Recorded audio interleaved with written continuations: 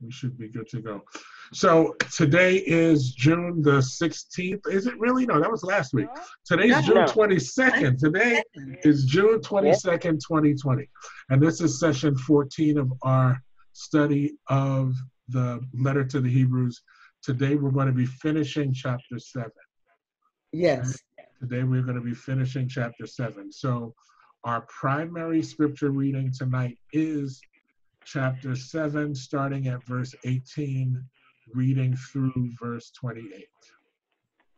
All right, that is the primary. It is chapter 7, starting at verse 18, reading through verse 28. I'm going to put the screen share up.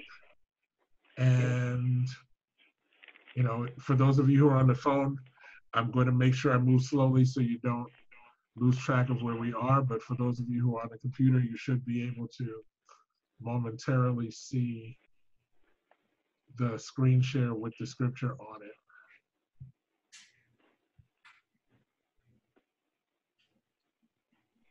Yes.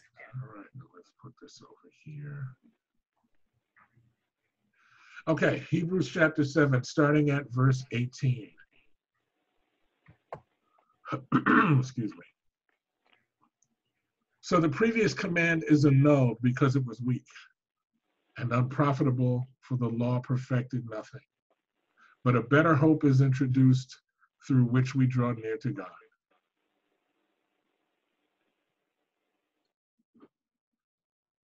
None of this happened without an oath, for others became priests without an oath, but he became a priest with an oath made by the one who said to him, "The Lord has sworn, and he will not change his mind. You are a priest forever." So Jesus also became the guarantee of a better covenant. Now, many have become Levitical priests since they are prevented by death from remaining in office, but because he remains forever, he holds his priesthood permanently. Therefore, he is always able to save those who come to God through him, since he always lives to intercede for them. For this is the kind of high priest that we need: holy, innocent, undefiled, separated from sinners, and exalted above the heavens. Verse 27, he doesn't need to offer sacrifices every day as high priests do, first for their own sins, then for those of the people. He did this once for all when he offered himself. Excuse me, verse 28, for the law appoints as high priests men who are weak, but the promise of the oath, which came after the law, appoints a son who has been perfected forever. That was Hebrews 7, verse 18 to 28. So now this week, we're going to do a quick review of last week. We're not going to do a full review of last week, but just the portion on typology, so that those of you who weren't here last week can get that, because that's going to be important for what we're doing. We're going to talk about typology really quickly, excuse me, and then this week will be a need for a new priesthood. Excuse me. What, yes, ma'am. What is that word? T-Y-P-O. Oh, type. Yes, typology, a type. The study of different types. Mm-hmm. T-Y-P-O-L-O-G-Y. Yes, because I had psychology, so. Okay. That's what I was calling for last week.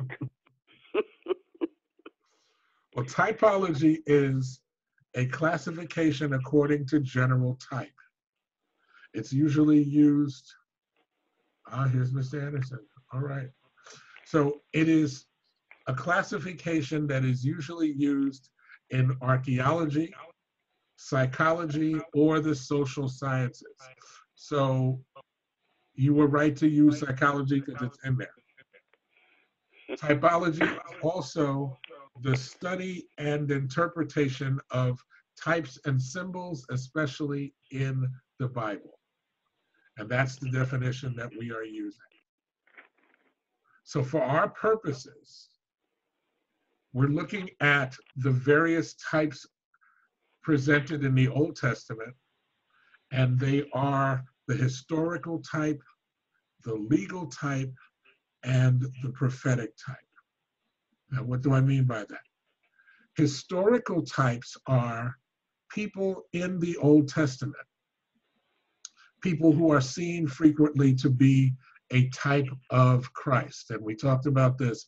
Moses was a type of Christ because he led God's people out of slavery in Egypt and into the rest of the promised land.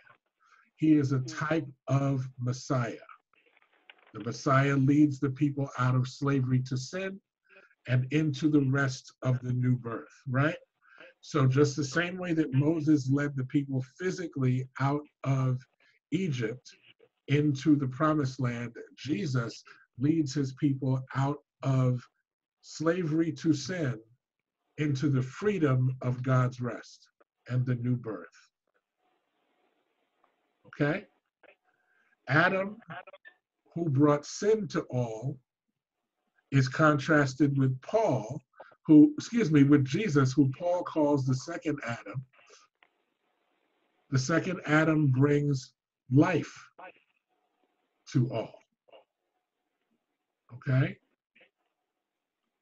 So you also have somebody like David, who is God's anointed yet unrecognized king. Now, remember that Saul was the king, and everybody was looking for Saul because he was the tallest and he was the most handsome, but he was not really the king. David was the king. And so in some way, David is a type of Jesus or type of Christ in that he is the truly anointed one, yet the unrecognized one. Okay? You also have somebody like Esther, because Esther saves God's people even when God seems absent. Then you have Elisha, who is God's prophet, and he raised the dead and fed the hungry, right? So in each of those people, you see attributes of Jesus. In Moses, in David, in Esther, in Elisha, even in Adam, you see types of who Jesus was going to be later. Now, that's going to be important as we go forward, because what we're going to look at later is how Jesus fulfilled all of the roles in the Old Testament. Okay? Excuse me. Yep. Could you repeat how Adam is considered? Adam is the first man. Oh, okay. And Thank through you. Adam, everyone has life. True. Mm-hmm. Now, because of Adam's sin, everyone also has death. Yes. Okay? But Adam was the first one, right? Mm-hmm. So now for every type, there's also an anti or other type. Jesus is the fulfillment of all of the types and shadows. In other words, the hopes that the Old Testament people had. And some examples of that are, of course, the rock that Moses struck. Even though Moses struck the rock in sin, it brought forth streams of living water or life-giving water, right? You also have the temple in Jerusalem. The temple was where they believed the presence of God resided, right? So you had the Ark of the Covenant, which was inside the temple, in the Holy of Holies. And so you had in there the very presence of God. Jesus comes along and he is the true temple. Mm-hmm. Because God is literally walking around the earth in an earthen or human temple or vessel. Mm. Another type you see is where Moses, after the people are afflicted by God, the Lord tells Moses, make the shape of a snake and put it on a staff and then hold it up. And everyone who sees the snake on the staff will be healed, right? Jesus tells Nicodemus that in the same way that Moses lifted up the serpent in the desert, if I be lifted up from the earth, I will draw all men to me. The symbolism is that Jesus on the cross, when he is lifted up on the cross, literally, those of us who see him as Savior, okay, are healed. Our relationship with God is healed, okay? Then, of course, the most, yes, Marilyn. So I have a question. So then, this brings me back. So that thing with the prescription. Mm-hmm. So that's where the snake and the thing come on the prescription? Exactly. Exactly. That's where that comes from. That is straight out of the Old Testament. Oh, okay. Okay. And then, of course, the symbolism that we understand the most clearly is Passover and the Passover lamb. I would suggest for those of you who have never been to a Seder before, if you get the chance to go to a Passover Seder, S-E-D-E-R, if you get the chance at some point in your life to attend a Passover Seder, I would do it. Either a Jewish one or a Christian one, it's fine. Because you get to understand more fully the idea of the Last Supper and what was actually going on during the Last Supper, because it was a Passover Seder. The Jews had gathered to celebrate the Passover. Okay? And so you get a more full understanding. When we were still doing house church, we did that. We opened up, and you guys know this, for 10 years, we had our house open and people would come by every Sunday and we would do just what scripture says, right? Share the word, worship together, share a meal together, encourage one another, pray for one another, all of that the early church did, that the pre-modern church did. That's what we did in our home for a decade. And during that time, we also would host a Seder, so that, for Passover, for Easter, for Good Friday, people would come by and we would actually do what Jesus and his disciples did as Jews.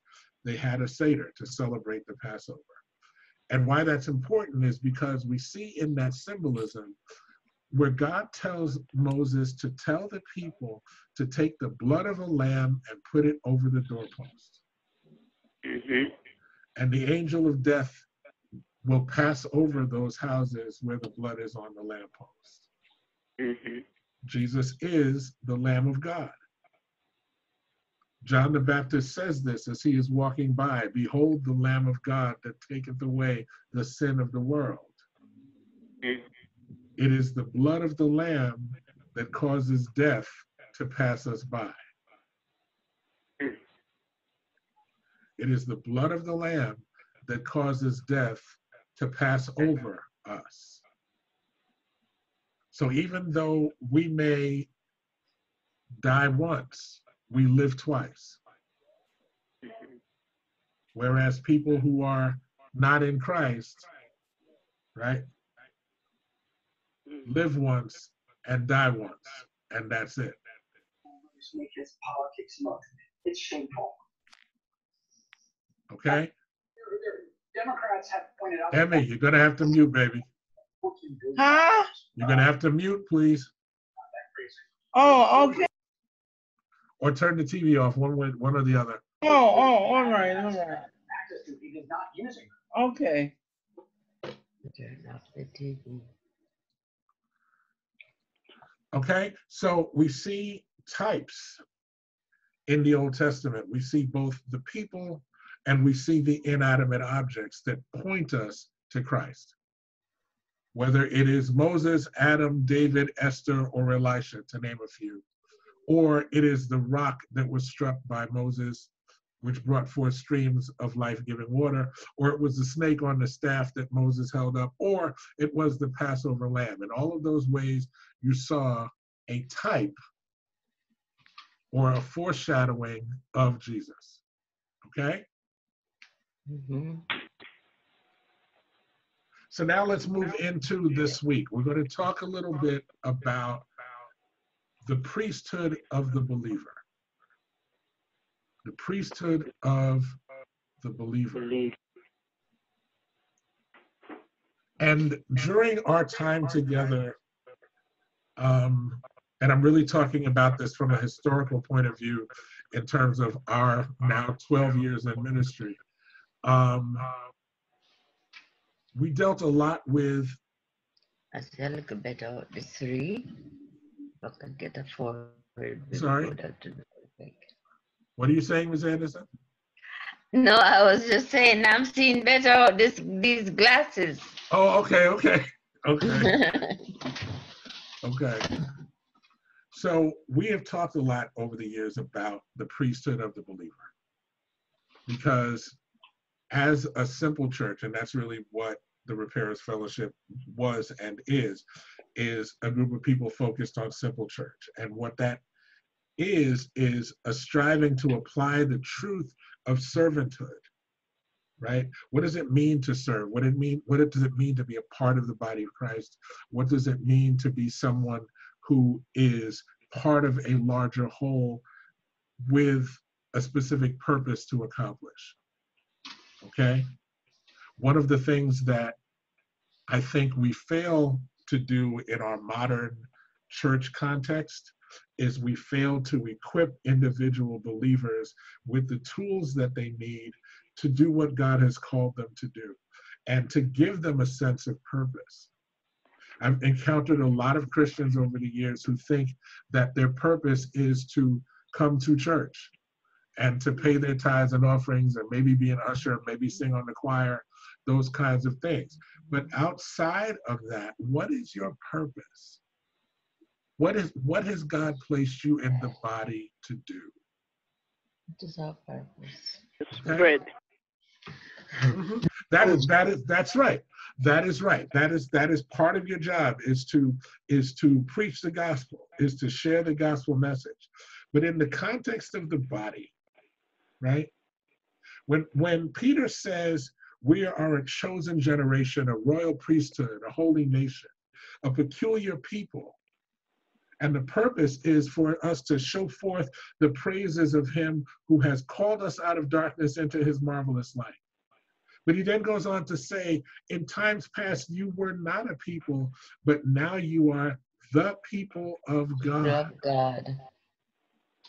who had not obtained mercy before, but now have obtained mercy. What does it mean to be the people of God?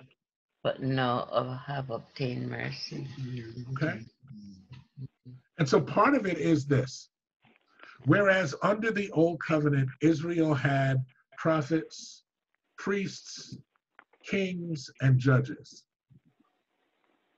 Right? They had prophets, they killed the prophets. That didn't work. They had priests.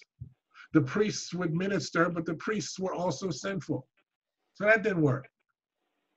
They had kings, but most of the kings were wicked. So that didn't work.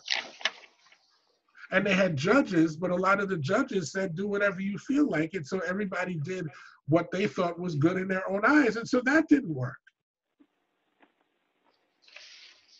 So what they needed was a new people under the kingship of the King of Kings and Lord of Lords.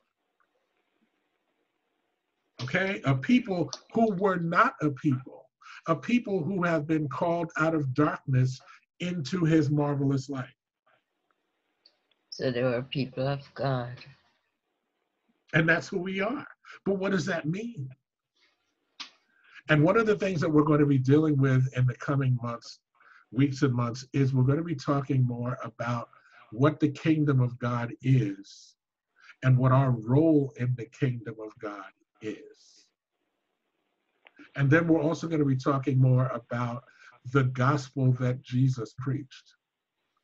Because a large part of how we understand the gospel is Jesus came, died on the cross for our sins, you must be born again. Okay, well, what happens after that?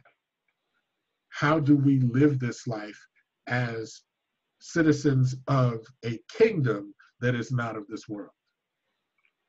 With How do the we, people of okay, God, right? how do we do that? And that's the question. And so that's one of the things that we're going to be discussing. But tonight, we're going to deal with the fact that even though Israel had prophets, priests, kings, and judges, all roles that were constantly changing, they were all separate roles, they were all different roles, they were all important roles, but under the new covenant, we have one person who is all those things. And he is all those things eternally. So his term of service doesn't end. Jesus is the one who is eternally the prophet, eternally the priest, eternally the king, and eternally the judge. And I know people like to say that, you know, God is love and Jesus is love, and Jesus said, don't judge, but he didn't say he wasn't going to judge. And we're going to see that in the scripture tonight. So let's turn, go ahead. Did somebody have a question? I thought I heard. No. Okay. Let's turn to 1 Corinthians chapter 12. First Corinthians chapter 12. Let's turn to 1 Corinthians chapter 12. As the body is one and has many parts, and all the parts of the body, though many, are one body, so also is Christ. Keep going. Keep going. Since you're reading it, Mrs. Anderson, keep going. For we were all baptized by one Spirit into one body, whether Jews or Greeks, whether slaves or free, and we all made to drink of one Spirit. So the body is not one part, but many. Keep going.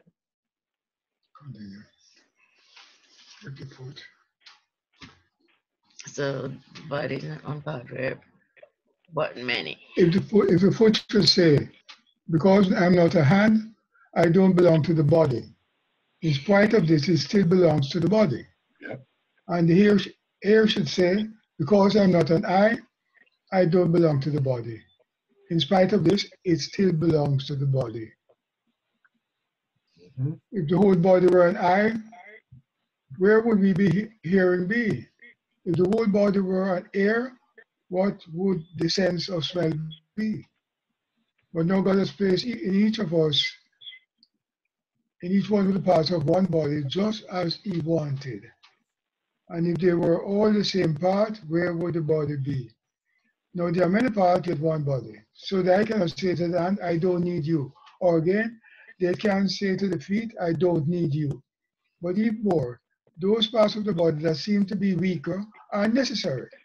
And those parts of the body that we think to be less honorable, we clothe these with greater honor. And our unrepresentable parts have a better presentation. Amen. So you see what he's saying here. Everybody's not the pastor. Everybody's not the deacon. Everybody's not the usher. Mm-hmm. You understand? Everybody's not on the choir. Everybody doesn't play the organ. Everybody has a different part to play in the body. Yeah. And we spend a lot of time coveting other people's gifts, coveting the things that we see other people doing. But what the scripture is saying here is that we are all purposed for the completion of the body, and none of us are insignificant. We are all purposed, no matter what our phase of life is, no matter what our economic stature is, no matter what our ethnicity is, no matter what any of those things are. If you are in Christ, You are there Are significant. specifically, right, for the completion of the body. Yeah. You And think about it. how does each of us, how does each of us recognize the role that we are supposed to play? All Each of right. us. All right. That is a good question. When God was sending Moses to the people of Israel, and Moses was trying to make excuses about his stutter and other things, he said to God, well, what am I going to show to prove to the people who you are, and that you're sending me? What God said to him was, what's in your hand? Mm. That was the answer Moses got. What is in your hand right now? And that's the answer for us. What is it? And by something being in your hand, that means your skill. Your skill, your gifting, what is your talent? What are those things? If you're somebody Yes. that is a compassionate person, that's what's in your hand. Show compassion to people who need it. If you're somebody who is really good at getting to the heart of things, when, there are some of us who can get right in with laser focus to the core of an issue. That's what's in your hand. Some of us are really good at discerning. Some of us are really good at listening. Some of us are really good at praying. You understand what I mean? Yeah, can I make a point? Of course. The point I'd like to make is because it has some relevance to my situation right now. Is it the pastor who's supposed to identify the skill set of each parishioner, or is the person in possession of the skill supposed to make his skill known? What role does the different person perform? Good question. Let me just follow up with that. You Good see, question. let me just follow up with that because recently, one of the members of a church that I attend, she asked me to participate in the senior ministry.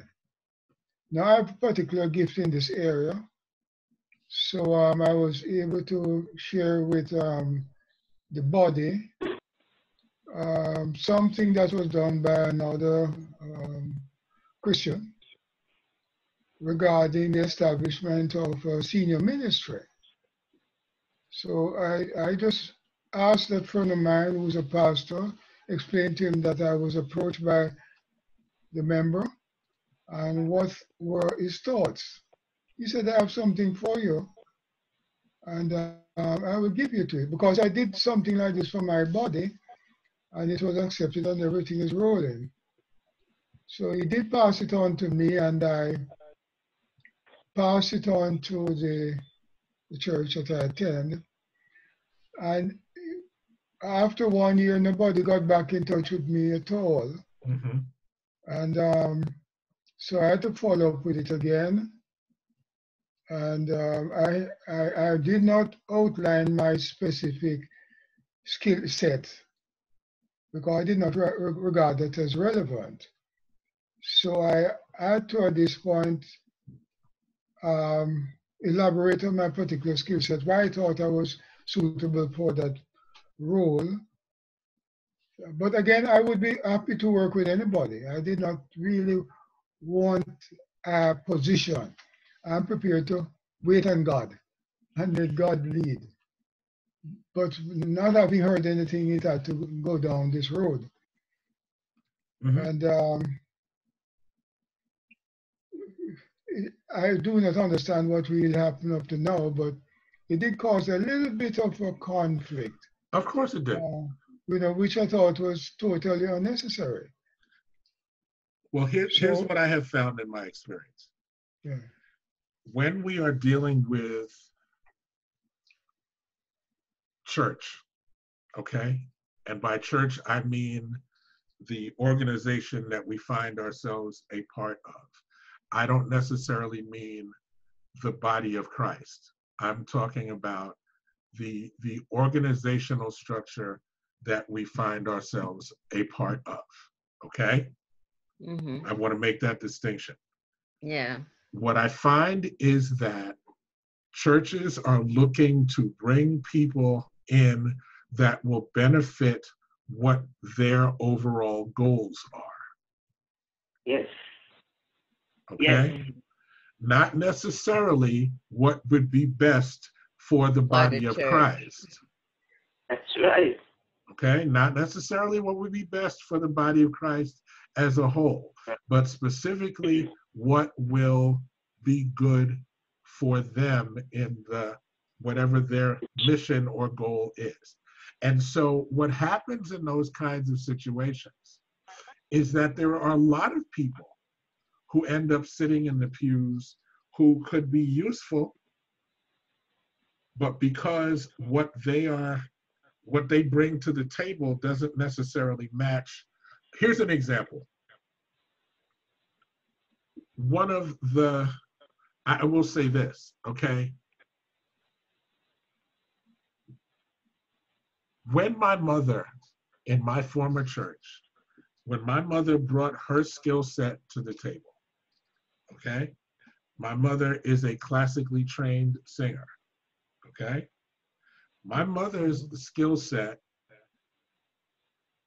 was not immediately accepted in the church that we were going to because they were aiming for a more youthful presentation. Okay? Mm-hmm. And it was only because one of the elders in the church whose mother is also a classically trained musician and like me grew up straddling both of those things, the classical and the traditional, the jazz versus the contemporary, whatever. He pushed for there to be a choir in the church that would bring that style of music to the forefront. Otherwise, it wasn't going to happen because it wasn't what was deemed That was. necessary, okay? Mhm. And so there were a lot of people, and then when those people came and that choir got started and those people were a blessing to the body, right? Yeah. If it were for only the senior leadership, it never would have happened. Because people tend to do things in accordance with what they believe their vision is. And remember, other people's vision for you will never be as broad as what God's vision for you is. Uh-huh. Yes. Other Yeah. people's definition of you will never be as complete as what God's definition of you is. Mm-hmm. So you can't allow other people to define you. Okay. Okay? Thank you. Thank you. Yes, Marilyn. But suppose you don't know you don't know what your, in this case, you don't know what your gift. All right. I would say that the Bible says that if you want wisdom, seek God, Yes. because he is willing to give wisdom to those who seek it. Uh-huh. And so I would say again, what did God say to Moses? What's in your hand? What is it that you know that you are adept at? And I would start there. And here's another thing, okay? And here's another example. I am not unusual in this, okay? If we had stayed where we were in the ministry context that we were in before, meaning the church that my wife and I were in for 17 years, et cetera, we would not be having this conversation today. Because in that context, I was little more than choir director / vocal arranger. That wasn't the fullness of what God called me to, but it was the position that I was in that body as defined by those who were in charge of it. Okay? I'm grateful for that time because I've met some of the most wonderful people in the world during that time. You understand what I'm saying? But if I had Yeah. stayed there, I would have been pigeonholed into a position that wasn't the fullness of what God had for me. Had intended. And so how you, so he is willing and able, and it gives him good pleasure when you seek after him to show you what it is you're supposed to be doing. Okay, there are two Marilyns on this call, right? Marilyn Gore Harewood, who was on this call, is a person that God used very tremendously to push me into my purpose as a pastor. Okay? Yeah. And when we were in a situation where literally in 2007, it seemed as though we were going to be a small group of people, shepherdless and with no place to go, because the ministry that we had been a part of for the past few years was closing. It was Marilyn who God gave a word to that was for me, that released me to doing what I'm supposed to be doing. Okay? That was her. That was one of the things that she was supposed to do in that moment as part of the body, was to be praying and listening to hear what God had to say. Okay? And came and gave me 4 words. And I was like, what do you have to say? She said, the Lord said, he will pastor us, meaning me. And it was confirmation of something that I was toiling with, but to hear it out of somebody else's mouth, somebody who I love and respect, okay? It was in that moment that because she listened, a lot of people got blessed. Because God gave me the strength and the courage to step out and do what I knew I was supposed to be doing since I was rather small, to be honest. Okay? But that's just an example. We are all parts of this body. And he uses us to minister to one another. He uses us to encourage one another. And if he uses, and if people will not, and especially this group of people, we are all in positions where people look at the color of the hair that may be on our faces, okay, and decide that because it's gray, we're less useful than others. All right?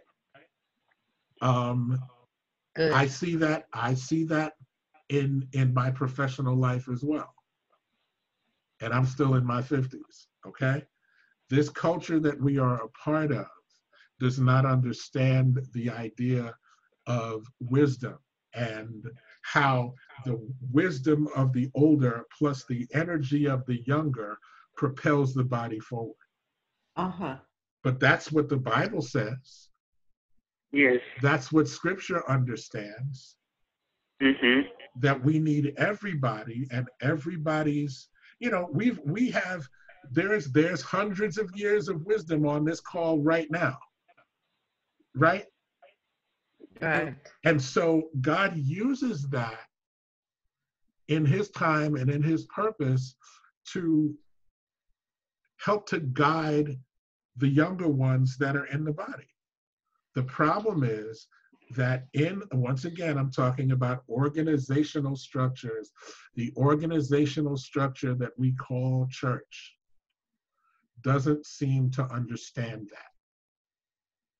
And so older people are not valued as they should be.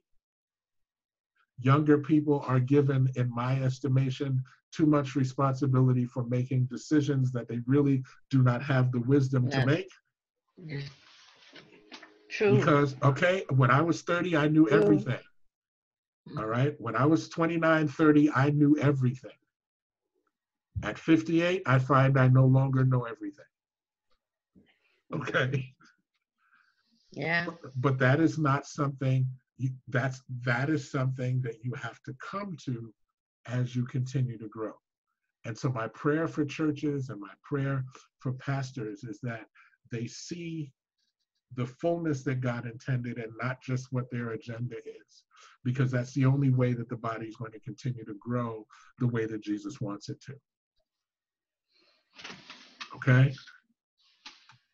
What you have to say? Okay. Yes, as you've said, you see, I think it's what should happen is that God's will should be sought.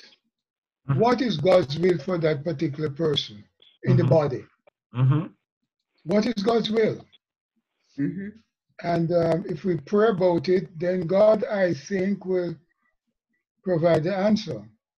But we cannot just ignore it as if there's no need when there has never been a properly established senior ministry. And as But I've done some audits for churches, and it is extremely important that policies and procedures should be set up to protect the most vulnerable people in the church, oldest people and the Mhm. youngest people. So we've Mhm. got to have proper policies and procedures to protect them. Look at the Boy Scouts.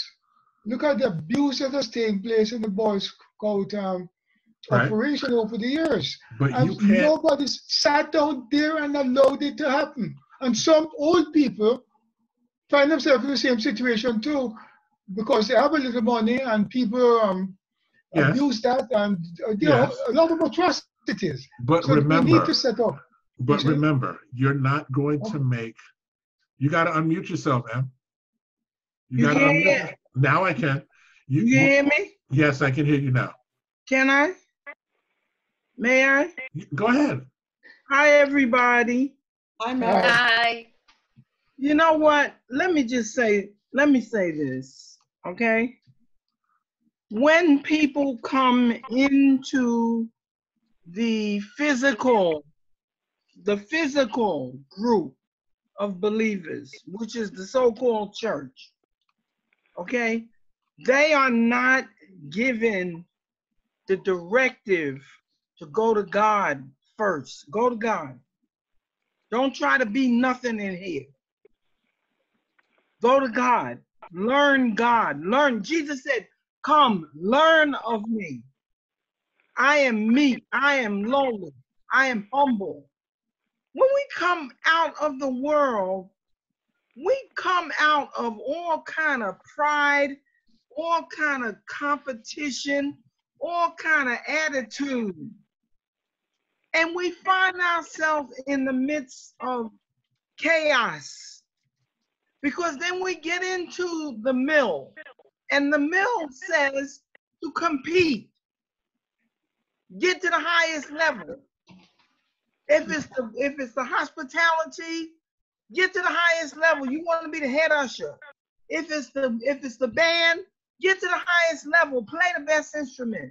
Sing the best song. Because all you're doing is climbing. And I said, teach me how to stay on my knees. Teach me how to bend my back before God. Teach me how to eat the bread of life and drink the living water before I ask God to put me out there to do anything. Because I'm going to tell you something. We're so wound up with what we think the church wants us to do that we miss what God wants us to do. Hey, Yes, that. I sang for many years. I got accolades. I loved it. I loved being the celebrity. I loved it. I loved it. But I can't sing no more. I can't sing no more. Mm-hmm. But I minister to everybody I can. Amen. Right here in this house. I minister. I share about where I am and what God has done for me and what God is doing for me right now.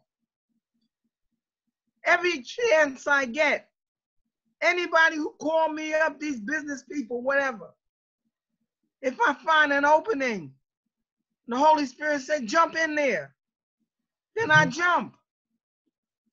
But when I was back there, I was in a mill and I was not happy and I was confused. and I was afraid because I was not being directed to the throne of God. I was running from flesh and being directed to flesh. Yeah, me and Cyril used to sit down, and the Lord used to move mightily. We would be sitting there before the Lord crying like two babies.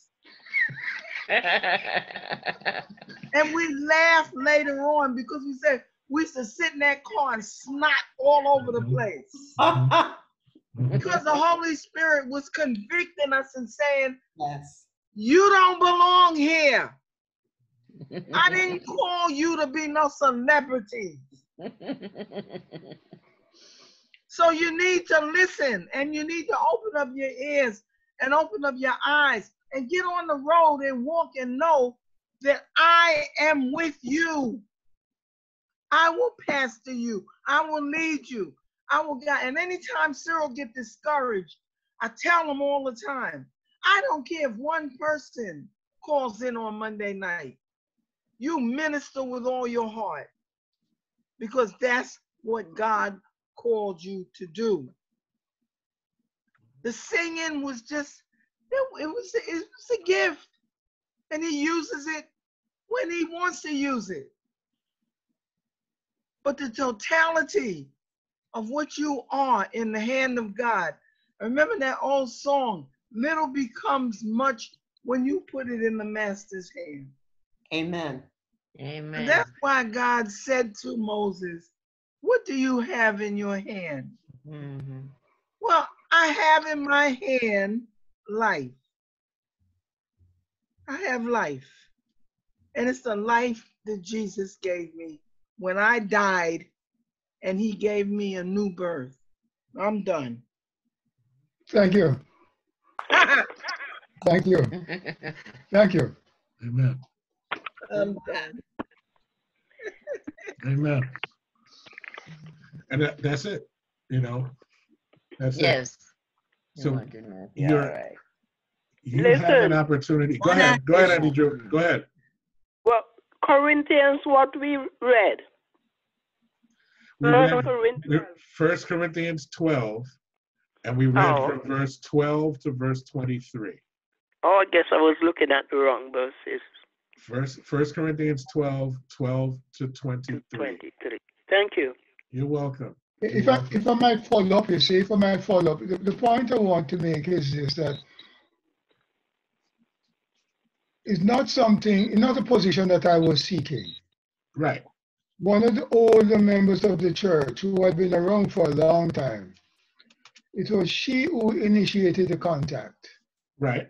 And suggested to me that I should take some time to seek God's will. Okay. And that's how it happened. So do you think it it's was? Do you think not something that I it was was actually God's will? seeking?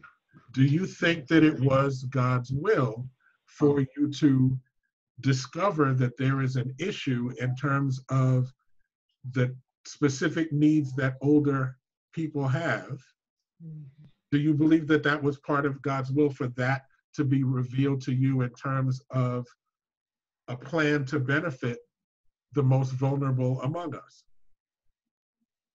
Because if that's what God wanted you to do, that doesn't mean that it was specific to that organization. That was for his body. Right. It may not be for that four-walled building and whatever that one place is. That may be for the body. That may be for you to put together as part of your business, as some sort of package that you can talk to other churches about, who may be more interested in how to help their older and how to help their most vulnerable. You understand? So because one building is acting as though they don't understand, what did Jesus say? When you go into a town and you give your peace, if they do not receive it, shake the dust off of your shoes as a testimony against them and go on to the next town. Indeed. So what he is giving you is Thank for you. you to gift the body. Nice. Okay? It's Thank bigger you. than that building. You're welcome. You're welcome. The other piece to that is, in all things that you're going to do or you even think to do, seek God's will Yes. and his timing. Yes. His will and his timing Mhm. are your key to being sent to the right place at the right time.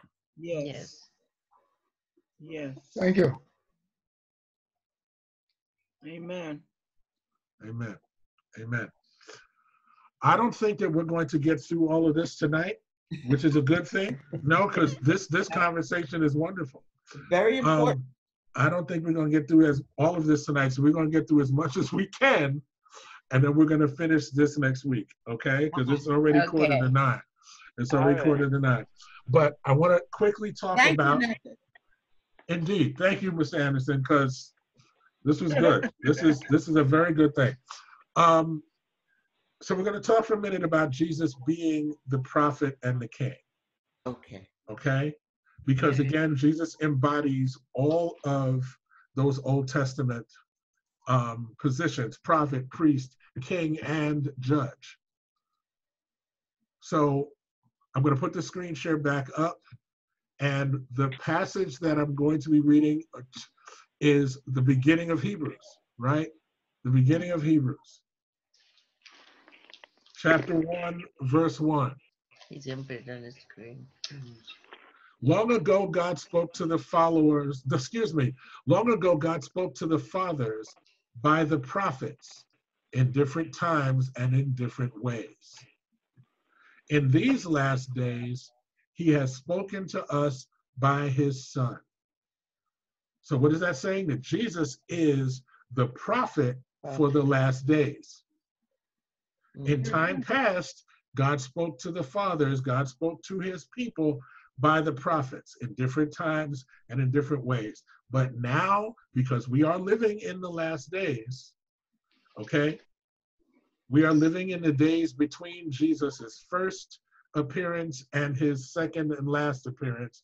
So these are technically the last days. They've been some long last days, In the last. but they are the last days. Does that mean that I'm saying the rapture is coming next week? No, No. because this was written 2,000 years ago. It was true then. Okay? Mm-hmm. It says, in these last days, he has spoken to us by his Son. That is saying that Jesus is a prophet, and he is the prophet for the church. So that means that these people who are running around calling themselves prophets and prophetess Mhm. are not telling the truth. Yeah. But we're going to deal with that another time. It says that God has appointed him, him, the Son, heir of all things, and made the universe through him. So now, if the universe was made through him, then he is God. Yes. Mm-hmm. So the writer of Hebrews is saying that Jesus is not only the prophet, but he is Right. God. Verse 3, the Son is the radiance of God's glory and the exact expression of his nature, sustaining all things by his powerful word. Whose powerful word? Jesus's powerful word. Mm-hmm. So if Jesus's word is the sustaining force of all things, then we should spend a lot more time studying Jesus' words. Word. Mm-hmm. And that is another thing. Like I said, we're going to be talking about what is the gospel that Jesus preached. We spend a lot of time in church dealing with the epistles. We talk a lot about Paul. We talk a lot about Peter. We talk a lot about Matthew, Mark, Luke, and John and their interpretations. We need to be reading what the Bible says Jesus said. Why? Because his word is sustaining all things. What it says. Look at it again, verse 3. The Son is the radiance of God's glory and the exact expression of his nature, sustaining all things by his powerful word. Mhm. After making purification for sins, he sat down at the right hand of the majesty on high. So he became higher in rank than the angels, just as the name he inherited is superior to theirs. That was to explain to the Jews who believe in angels and believe that angels are, these powerful beings. Jesus is more important than the angels. Don't get it twisted. Jesus is the prophet. Jesus is God. Jesus is the exact expression of the nature of the Father. It is Jesus's word that sustains all things. Okay? Yeah. Revelation chapter 17:14, Jesus is called the Lord of Lords and the King of Kings. Mhm. Paul calls him the only potentate, the King of Kings and Lord of Lords in 1 Timothy chapter 6. Mhm. So Now Jesus is king. Jesus is king. to be. Okay? Mhm. He is said to be potentate, which is a ruler, Lord of Lords and King of Kings. So he is the king. Yes. Scripture King says of Kings that he and received Lord of all, Lords. right, he received all authority, right? Mhm. And after his resurrection from the dead, that's what he says. He says, now all power under heaven, all power, heaven and earth, is given unto me. Yes. The scripture also refers to him as Lord, one who must be obeyed. And the difference there is important because whereas the king is the overall ruler of everything, a lord is someone who is more, okay, it's like the difference between the president and your local mayor. Mhm. The president sets policies for the whole country. The mayor is more responsible for setting policies Carry it within the out. locality, right? Mhm. Jesus is both. He is not only setting the global or universal policy, he is also setting the local policy at work in your life. That is why he is both king, which means overall, and And Lord, Lord. which means close and specific to you. You got it? Yeah. Yeah. Okay. Let's read 1 Timothy chapter 6. Let's read 1 Timothy chapter 6, starting at verse 3. 1 Timothy chapter 6, starting at verse 3. If anyone teaches other doctrine and does not agree with the sound teaching of our Lord Jesus Christ and with the teaching that promotes godliness, he is conceited, understanding nothing, but has a sick interest in disputes and arguments over words. From these come envy, quarreling, slander, evil suspicions, and constant disagreement among people whose minds are depraved and deprived of the truth, who imagine that godliness is a way to material gain. Oh. If any of you have Netflix, you should watch the documentary called American Gospel. If you have Netflix, you should watch the documentary called American Gospel. It deals with that very thing. Listen to that verse again. Okay? Starting at verse 3 again. If anyone teaches other doctrine and does not agree with the sound teaching of our Lord Jesus Christ and with the teaching that promotes godliness, he is conceited, understanding nothing, but has a sick interest in disputes and arguments over words. From these come envy, quarreling, slander, evil suspicions, and constant disagreement among people whose minds are depraved and deprived of the truth, who imagine that godliness is a way to material gain.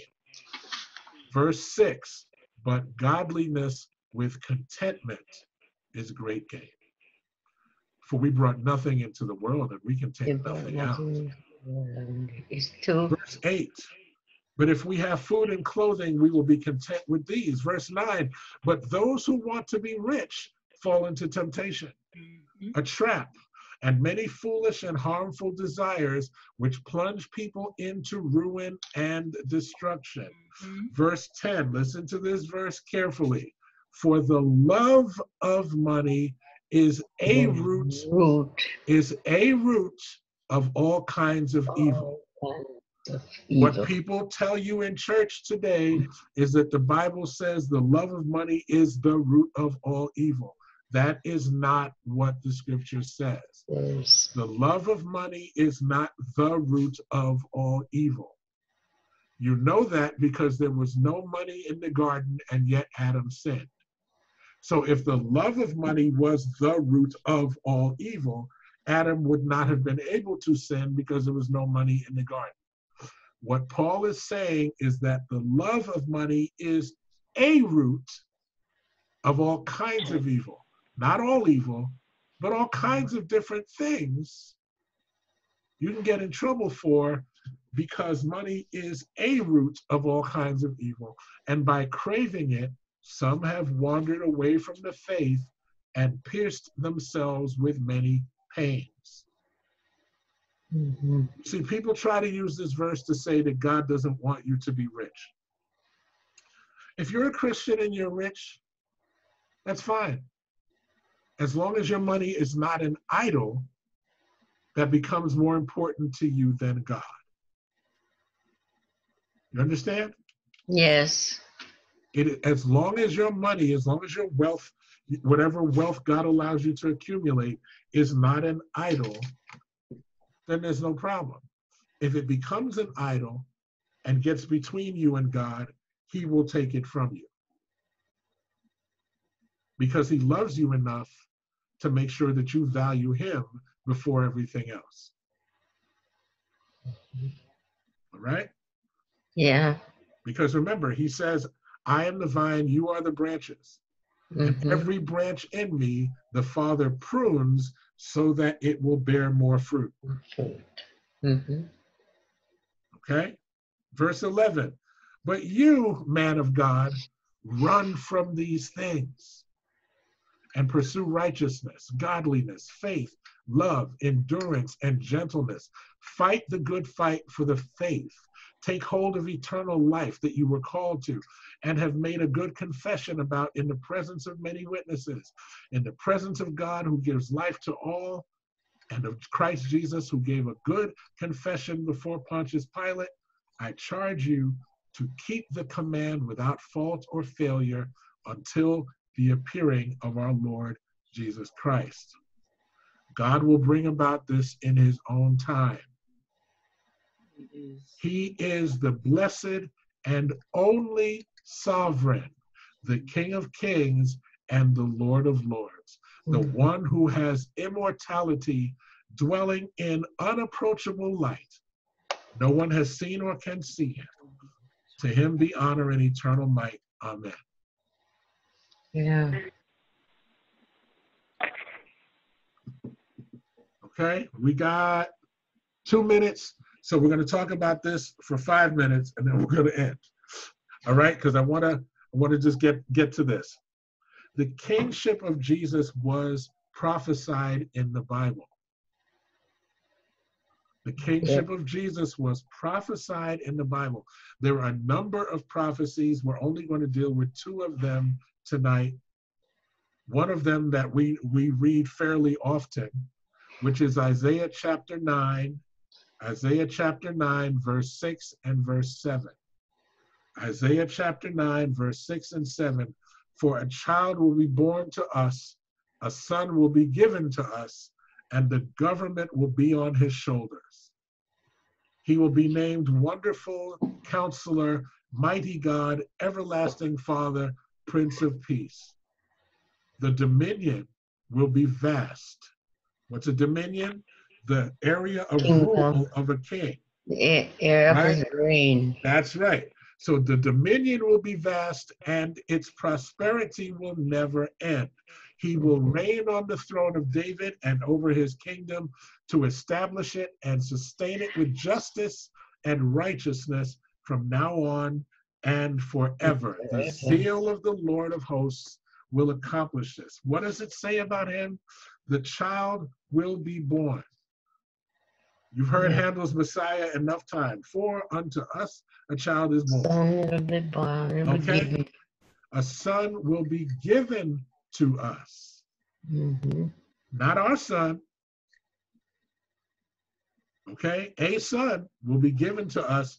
And what does it say? The government will be on his shoulder, which means that the reign of Jesus Christ is a lot more than the cross. The government, the administration of God's kingdom is on Jesus. And he will be called what? Wonderful Counselor. Almighty God. Mighty God. Eternal or everlasting Father, Prince of Peace. Excuse me. And that came true in Jesus, right? Yeah. Last one for the night. Daniel 2, 44 to 45. Daniel 2, 44 to 45. In the days of those kings, and he's talking to Nebuchadnezzar, Daniel is, because Nebuchadnezzar has called Daniel to ask him what his dream meant. He saw the statue that had feet of clay and there was bronze and gold, etc., etc. And he brings in Daniel to interpret this dream for him. And Daniel shows him that the statue represents different kingdoms. And then listen to what Daniel says. In the days of those kings, the God of heaven will set up a kingdom that will never be destroyed. And this kingdom will not be left to another people. It will crush all these kingdoms and bring them to an end, but will itself endure forever. Listen to this. You saw a stone break off from the mountain without a hand touching it. And it crushed the iron, bronze, clay, silver, and gold. The great God has told the king what will happen in the future. This dream is true and its interpretation is certain. Jesus came from God without the involvement of a man. And the kingdom of Jesus will crush every other kingdom. And it will have no end. That's the kingdom that you are a subject of. That's the king who you are subject to. Not the US government. Okay? And I'm not saying don't vote, and I'm not saying don't take part in your local elections, and I'm not saying don't be civic-minded, and I'm not saying don't participate. But I'm saying to you, understand that as Jesus told Pilate, my kingdom is not of this world. You are not a citizen of an earthly kingdom. You are a citizen of an eternal, heavenly kingdom. Okay? You have built your house. You have built your house on the rock. And the rock, the scripture calls him the denied stone, that stone that provides a foundation for those who are trusting in him, but it is also damnation because it crushes those who do not. That stone is the foundation of our hope, the foundation of our trust, the foundation of our belief. Build your house on the rock. Build your house on the rock. Put your faith in the rock. Yeah. And I'm not talking about Prudential. Okay? Yeah. Okay? That rock is Jesus. Yeah, yes, he is the one. That rock is Jesus, the only one. Amen. Be very sure. Be very sure your anchor holds and grips the solid rock. Amen. Amen. Amen. Amen. So we're going to stop here and we're going to finish this, God willing, next week. This has been very productive. I am very lifted. This has very definitely been a good time together.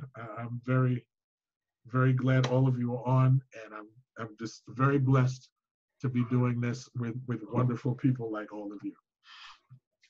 Yeah, we are sorry for coming to the meeting late, but the inclement weather down here. That's what we heard.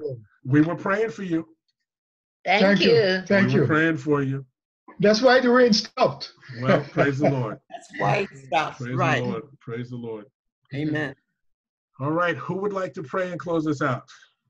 Because I've talked enough. Who would like to? The floor is open.